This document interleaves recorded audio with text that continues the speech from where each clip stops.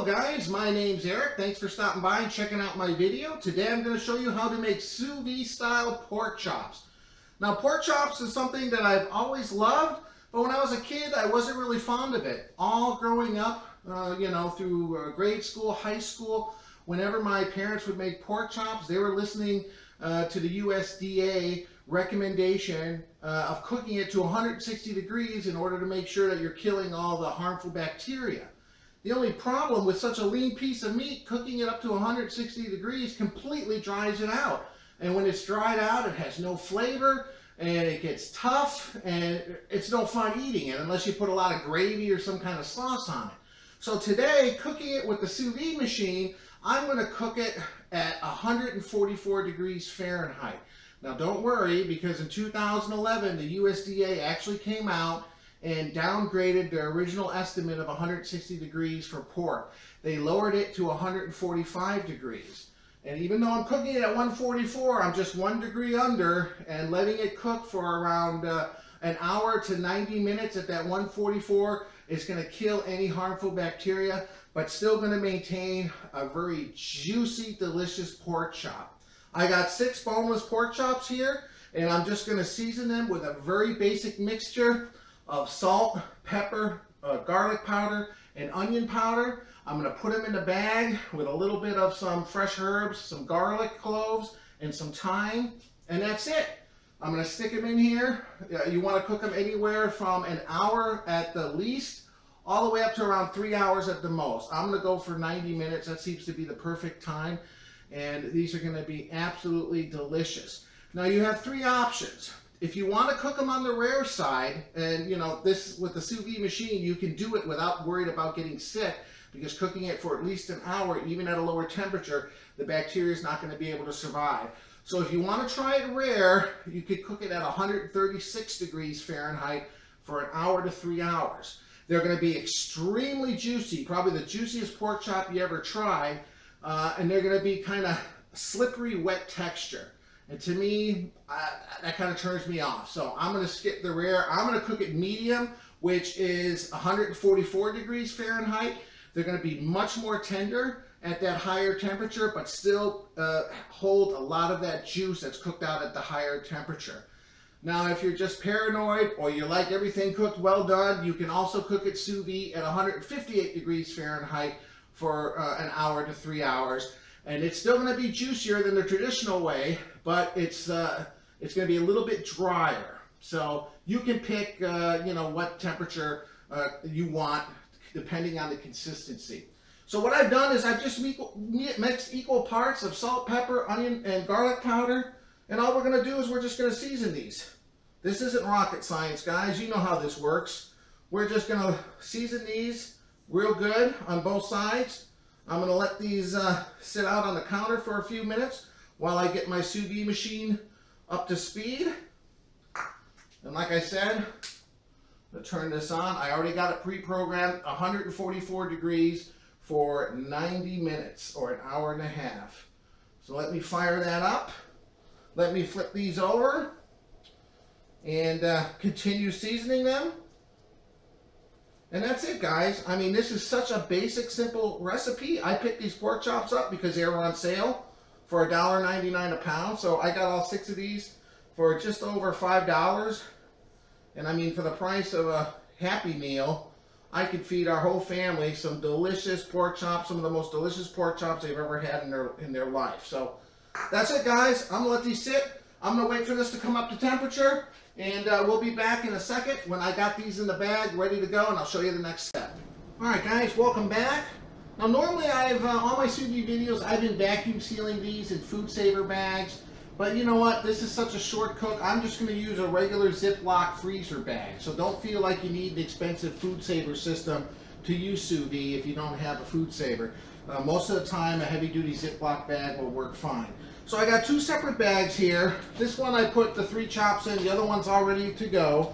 Now what I'm going to do is I'm going to throw a couple garlic cloves. You don't have to chop them, just take the skin off it. And just stick some garlic cloves in there. As it sits here, it's going to cook in its own juice a little bit. I'm going to add a pat of butter on each side. And then I'm just going to add some leaves, some fresh thyme on top.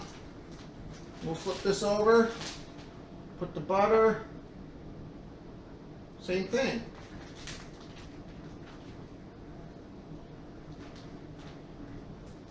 That's it. So real quick, easy, basic.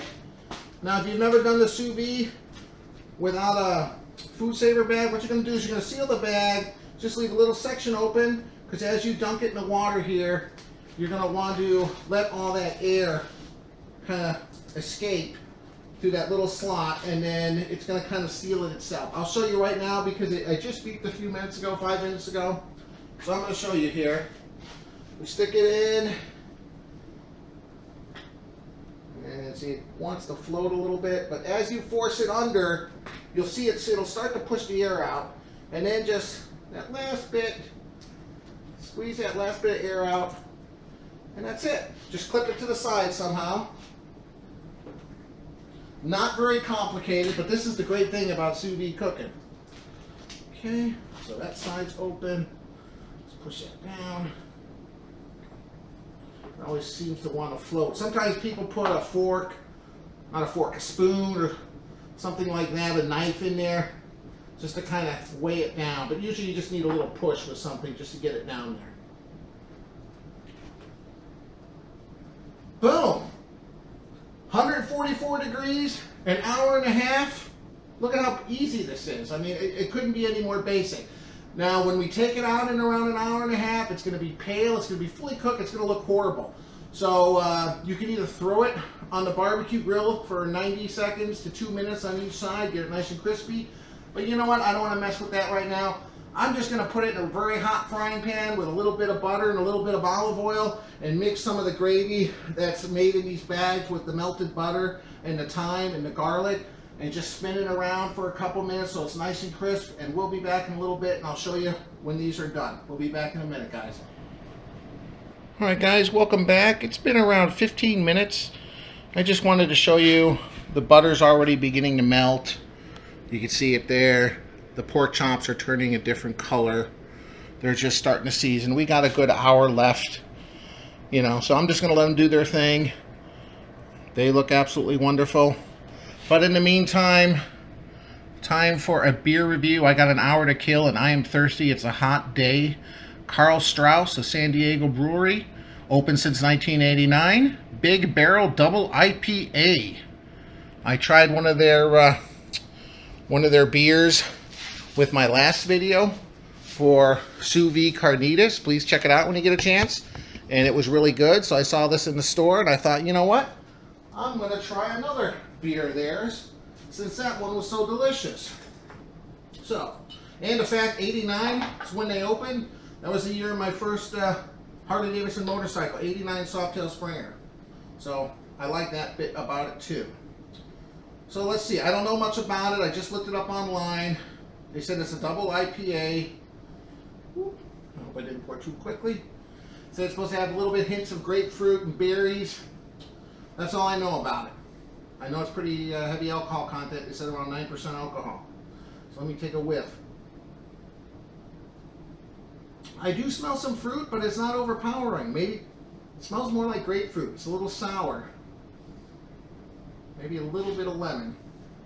Cheers to some pork chop, guys. Thanks for watching my video. Again, I appreciate it.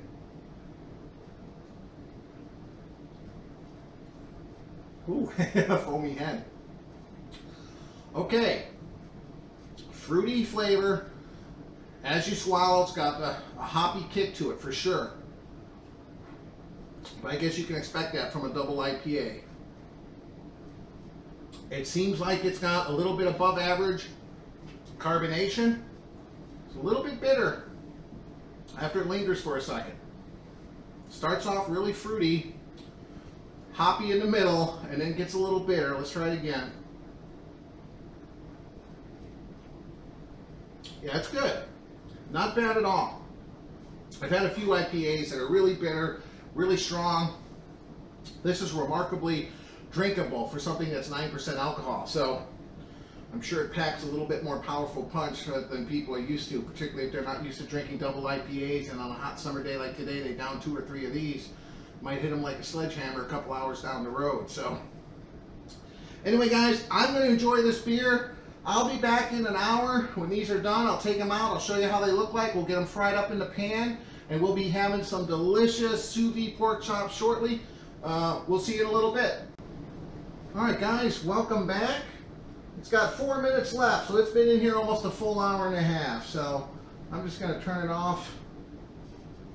We're gonna take one out. I just want you guys to see how it's gonna look like when it comes out. It doesn't look very appetizing, but it's perfectly cooked. You can see there's a little bit of juice there. Man, I can really smell that, the garlic and the thyme. So here we go. I'm gonna put it on some paper towels. I'm gonna blot it off, dry it off. I'm gonna save this garlic because I'm gonna saute it with this garlic and a little bit of this juice at the very end. I'm gonna definitely save this. But yeah, all you want to do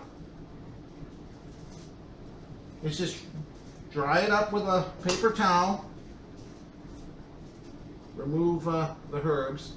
I'm going to throw that in the pan just to give it some flavor. Ooh, look at that big garlic.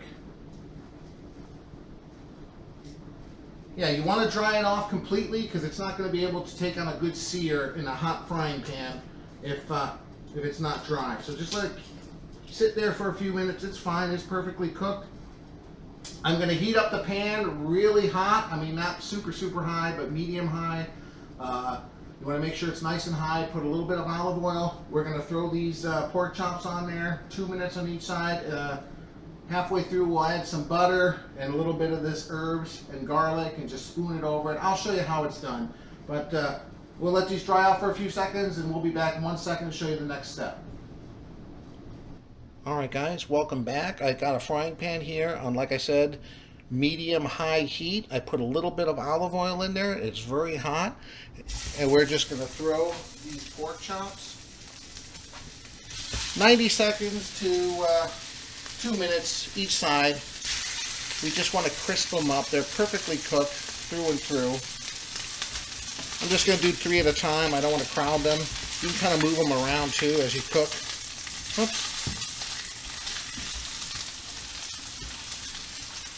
Like I said, you're just going to cook them a little bit here. I'll flip them in around 1.5 minutes. I'm going to add some of that spice and mixture at the end. You can also too, if they're particularly thick, you can kind of fry them on the sides too. See, they're already getting a nice color. That's all we really want to do here. They're perfectly cooked, but they just kind of look unappetizing, so we're just going to spin them around in this frying pan. I'll be back in a second once I flip these. They're closer to being done, and I'll show you how it's supposed to look. Alright guys, I just flipped them. You want to add a little bit of butter. It's going to melt relatively fast. You might want to turn it down just a little bit. That's going to give it some nice flavor.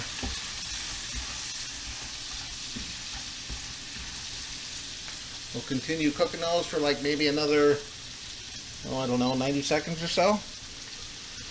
In around 1 minute, I'm going to pour that juice and those spices back in and the garlic just to kind of let it glaze and add some of that flavoring to those chops. Oh man, smells wonderful. So I'll be back in a second and show you. Alright guys, it's just been around 90 seconds. I'm going to pour that juice with the garlic, throw those herbs in there. Going to add a little bit of that flavor at the end here. Oh. Let it go for like another 20 seconds. Flip it over one last time.